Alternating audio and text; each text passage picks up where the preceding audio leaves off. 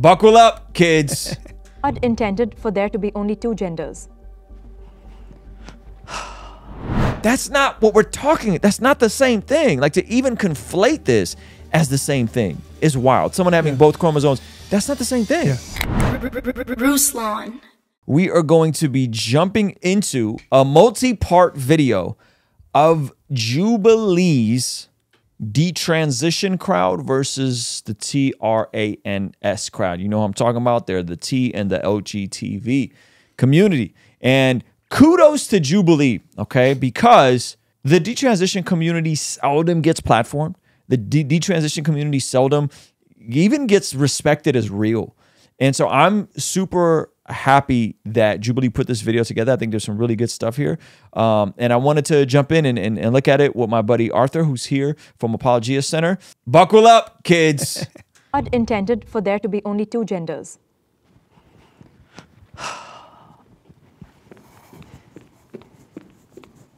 Wow. Man. Shape came out. Okay, you go first. Okay, so as a Christian, I truly believe that God created male and female. And Shout out to David for being a Christian. done, David. That's amazing. Praise God. Okay, now he goes on to say something a little goofy here. We're going to have just scales. and he created that throughout life, throughout the nature, throughout the wildlife, throughout, Earth itself. And then the arguments come up into the ocean sides of, well, there's these asexual creatures and stuff like that. Well, they were designed that way for a reason, and we humans were not designed to. We were designed to procreate and be able to bring life back to the earth, because we live and we die, we live and we die. It's a rotation of a process of life in itself, and it's its own journey. Right. So I truly do believe that there is male and there is female, but I can respect people's choices. However, that's where I stand on it. That's good. Well, I'm not Christian, but I do believe there's only two biological sexes. And somehow that's how it's been designed, whether it's by higher power or by evolution. I do believe gender expression has been on a spectrum for centuries. We do have references to people who've been cross-dressing. We have references to eunuchs.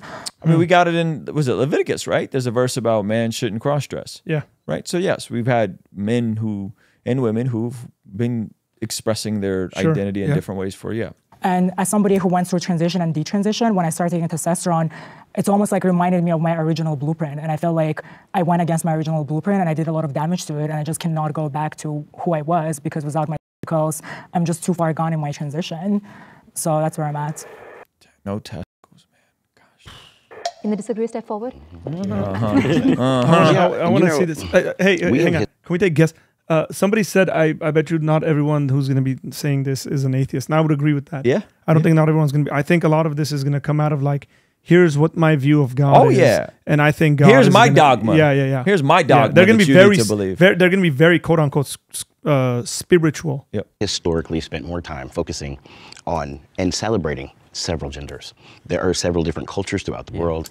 Now watch this. Watch this. Tell me why this always happens. Listen to this. Listen to what he says. Yeah, we have historically spent more time focusing on and celebrating several genders. There are We have spent more time celebrating several genders. Okay. Listen to what he says next. several different cultures throughout the world that celebrate the different genders, and to negate the fact that they exist and to negate their validity is just wrong.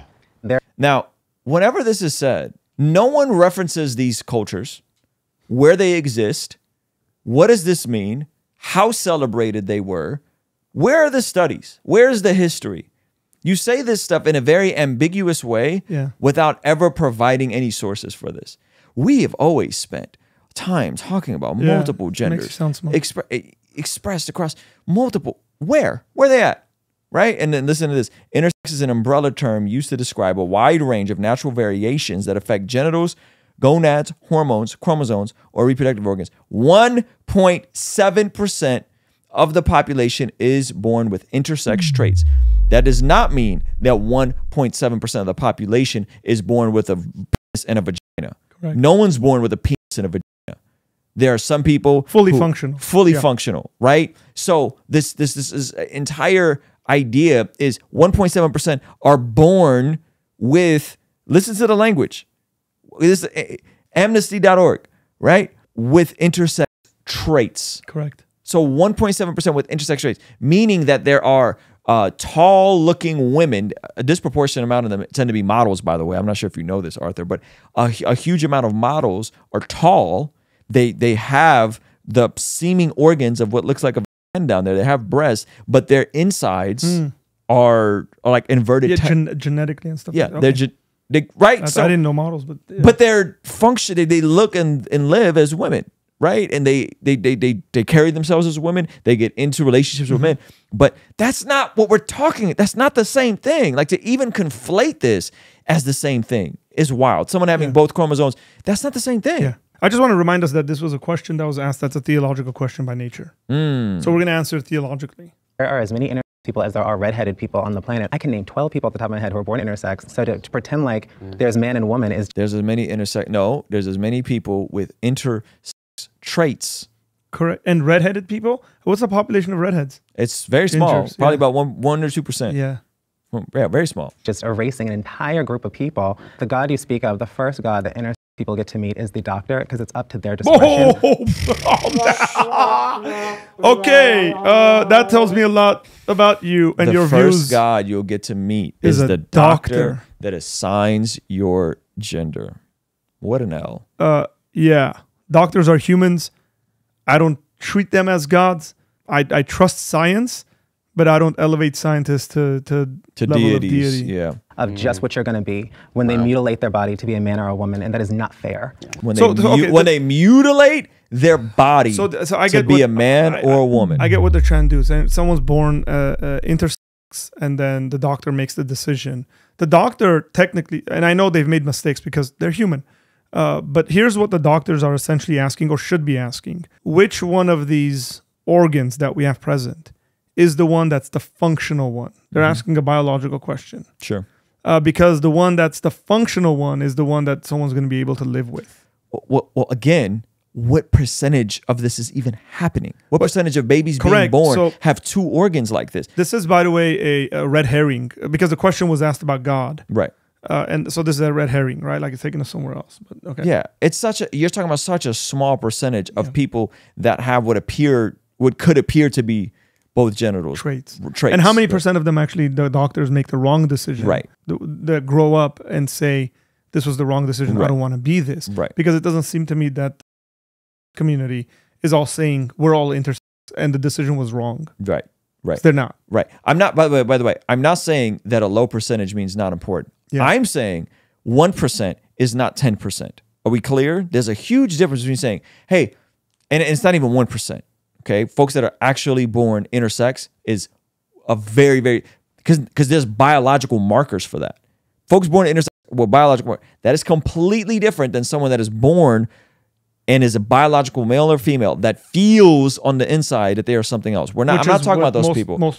Hey, you want to see something crazy? 67% of the people who watch this channel are not subscribed. Do me a quick favor, make sure you hit that subscribe button so you stay up to date on all the videos here on the Blessed God Studios channel. None of these people sitting here claim to be intersex, by the way. I want to say that. Yeah, so it is a red herring, and it's conflating the two. Yeah. It's conflating the two. That's false equivocation. Yes, we're just throwing this stuff out, by the way, because they're logical fallacies, informal fallacies. Right. Right. Right, and I think also gender and male and female is not the same thing. Biological sex are different things. Yeah, we're talking about gender, which is like gender identity, the social aspects to being a man or a woman. Another Planned Parenthood citation. This definition. Another Planned Parenthood citation, though. It's just funny to me that because this definition is like, since when? Yesterday? Right.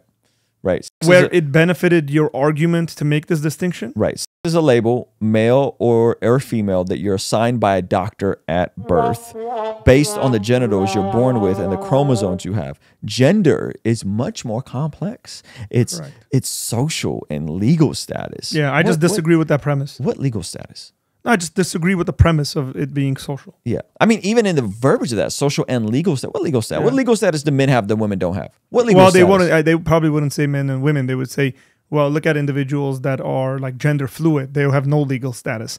Like in the sense, like on their ID card, it says male or female. It doesn't say fluid or non-binary or something like that. So have a third label. Who cares? But it's not a legal status. Right, like it just makes it sound like men have more legal rights than women or something. Like that's kind of how it reads to me. And set of expectations from society about behaviors, characteristics, and thoughts. Planned Parenthood. Thank you, Planned Parenthood, because you're so trustworthy. But male and female dictates So like body parts. I disagree with the having sex and gender being two different things. I Right. believe That's them a to be fact. one. So I That's believe not a that fact. That's not a fact. Look, let me teach you guys something about argumentation. And you guys can read Greg Koukল's book, Tactics, on this. I'm currently teaching through a series on it. When somebody says something, when somebody asserts something, that's not an argument. Right. They're just asserting something. Right. You don't say, well, here's the way I define gender and sex. And somebody goes, I disagree with your premise. And you go, that's a fact. No, it's not. Clearly not. It's an opinion. Well, it's an assertion. It's an assertion. Yeah. If somebody has, the person who disagrees with you has the complete right to ask you for an argument Right. for your assertion. Yep. If you can't give one, usually it's going to be the strong arm thing. It's a fact, or you're anti-science, Right. or you're, X, Y, and Z. Right. they're the same. They're one and the same. They're not different, but we have evolutionary problems within humanity because I also see that there are intersex animals that do exist, and that's how they're born. But I also do believe that the initial design was for man and woman, and then somewhere along the way, viruses, mutations, diseases, plagues, all that type of stuff that we have in the world does play a part back onto the world itself. But I believe the initial intent was for God to create Adam and Eve, not Adam and Steve. No, he did not need to say that. So far, he was doing really good. He's doing really good, but he didn't need to go there. Yeah. We get it, bud. You could have said all of that except God made Adam and Eve, not Adam and Steve. And now you've set yourself up. You stepped in to the freaking bear trap. Yep. You did that to yourself. So you if I was, done that. as we're watching, if I was him, I would have asked the individual that made the statement about that's a fact. Yeah. I would have said something like, "How is it a fact?" Yeah. Yeah. How is it a fact? Yeah. Can you please give me? That's like Greg Koukl. How did you come to that conclusion? Right. How did you come to that conclusion? Columbo tactic 2. Yeah, that's good. So watch their response. Of course, everyone's going to lose. Yeah, yeah. I'm just going to say it. That's homophobic. I know it sounds homophobic, and I understand. No, I'm it hitting- is. It's homophobic. Okay, but notice the response is like, you're homophobic. There's no argument given. Yep. There's no like, hey, by Label. the way, we believe this and that. You're homophobic. You're a bigot. You're a bad X, Y, and person. Z, Yep. But again, he stepped into it. That made me transition, and that's what you're perpetuating right now. I grew up in a very homophobic family, and since I was a kid, I was always brainwashed that bad. My parents were not happy that I was naturally feminine. They always tried to make me more masculine. They tried to give me to masculine sports. I was mercilessly bullied at school for my femininity, constantly being told that I'm not a real man, that I'm a sissy. And when I came out to my parents as gay, they took me to therapists and tried to do pretty much convert me, which failed. There's that. I don't believe in God. I believe in people that exist right in front of me, and I believe they should have the right to exist. And so I'm not saying they don't have the right to exist. I'm no, just but saying, I mean, I'm just saying that I mean, was the they weren't initial mistakes intent. either. They're just here the way you and I are here right now, and they are who they are, and we have to accept people as they are. Right, and there are biological differences in trans when we look at the brainstem. Our brainstems are different. Like that's Neurologically. Right, neurologically, we're different. I highly doubt there's the science to show this. Let's look it up. The thing is that neuroscience is such a new field where you make statements like this. I'm just like immediately skeptical because it's a very, very new science. There could be all sorts of reasons, by the way, why your brainstem could be different as well, I would assume. So this is the NCBI NIH. Gender people report discomfort with their image and acquisition. All brain images were acquired on the same Tesla MRA. Shout out to Elon. He got the Teslas on lock. And so independent training sample. Okay, image acquisition. So this is how they came up with the sample. So they did. So this is a pretty big group they did here, right? Using tenfold variation results. The classifier performed at 90% accuracy when assessed in the training sample and 88% accuracy when assessed in our 48 cisgendered brains. These measures indicate a suitable classification performance and a reliable distinction between the sexes based on brain autonomy. The estimated brain was significantly different between the three groups of gendered women was estimated 0.75 to plus or minus. Okay.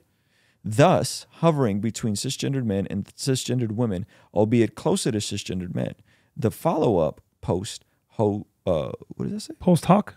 Post hoc test revealed that transgendered women were significantly more female. The transgender women were significantly more female than cisgendered men, but significantly less female than cisgendered women. So we're saying that there's a brain difference. Yeah, but the issue is studies like this could have potential issues. And that is, you don't know what could have been done as to get that result, right? Like, so somebody spoke about, we just sat here and spoke about all these individuals who all of them said had like issues essentially. And it's like, well, why can't we conclude that maybe those sorts of thinking, that sort of whatever, or trauma they've gone through produced their brain to be that way? Right. It just, studies like this are not very solid in my opinion. So it sounds like the consensus was that they had a smaller volume in the left posterior superior hemisphere of the cerebellum compared to male controls, and a smaller volume of the right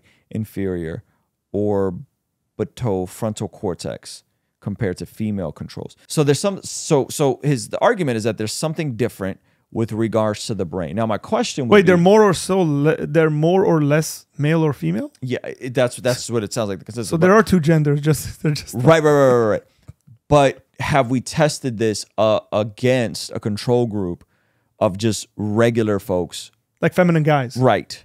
Feminine guys, masculine who don't women. identify as anything else other than hate. That would be the way to. I would think that would be the way to run that experiment more accurately. Correct. Test women against tomboys.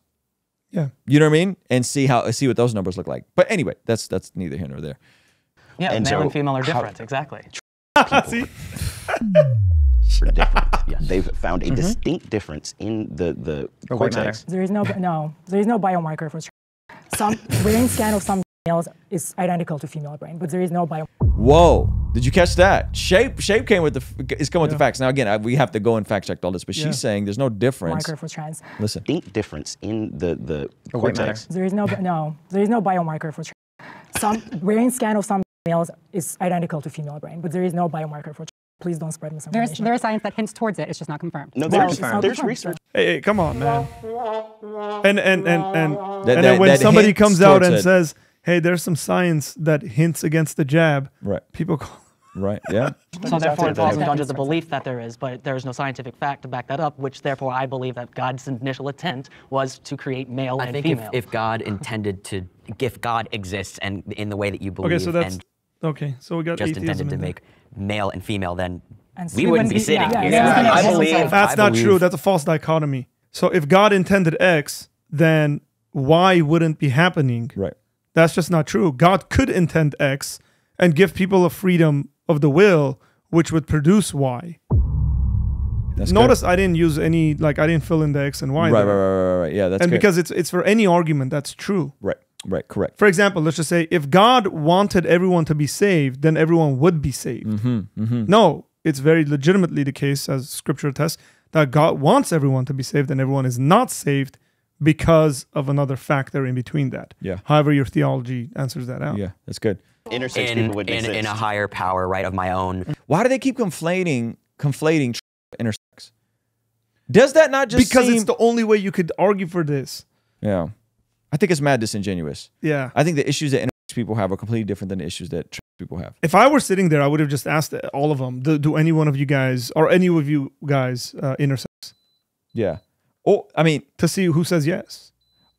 Or how about folks who are intersex probably get treated way different because there's an actual biological marker there. Or people who are intersex who just decide to be completely fine and okay with the sex that was assigned at birth. was assigned. Right. And God is not this thing that creates rules and binary situations. How do you know that? Laws that can be broken. Sorry, man. Hey, hang on. You're jumping into my theology here. God is not with the certainty, with the dogma. It's dogma. It's fundamentalism inverted. Earlier on, this individual said, "If God exists," and then now is making this very elaborate statement on what God does and doesn't do, or can and cannot do. Yeah, that's a fact. They're really made. We're just all here. Yeah. You know, I was born in a female body, but sorry, that's a truism. So I'm throwing terms out because it's like saying, "I am me." Yeah, you're not, and then what? Yeah. We're just all here. We understand you're here. That's the disagreement is over whatever you're doing, whether that's right, wrong, in the middle, X, Y, and Z. Yep. That's good. That's good. Never a girl. Never. Ever. I can't explain why, but that is my truth. That is the fact. That is who I've always been. And there's no way that I'm going to look up at this guy at some guide and be like, oh, yeah, you made me as a mistake. Another false dichotomy, right? Correct. It's either I'm a boy or God made a mistake. Yeah, or it could be, hey, we live in a fallen world and all sorts of crazy stuff happens. Yep. Hey, this clip is from our daily after party stream. If you enjoyed it, consider signing up for our Patreon community for only $5 a month, where you get access to the replays of our daily after party streams, as well as the uncut extended versions of our podcast, Discord access that's private, and a discount code for our merch store, only $5 a month. And ultimately, it's the best way to help us contextualize the gospel of Jesus using media, podcasting, and of course, YouTube. The link for that is in the description or in the pinned comment. The perks are amazing. You should get on there. It's only $5 a month. I'll see you over there, all right? Peace.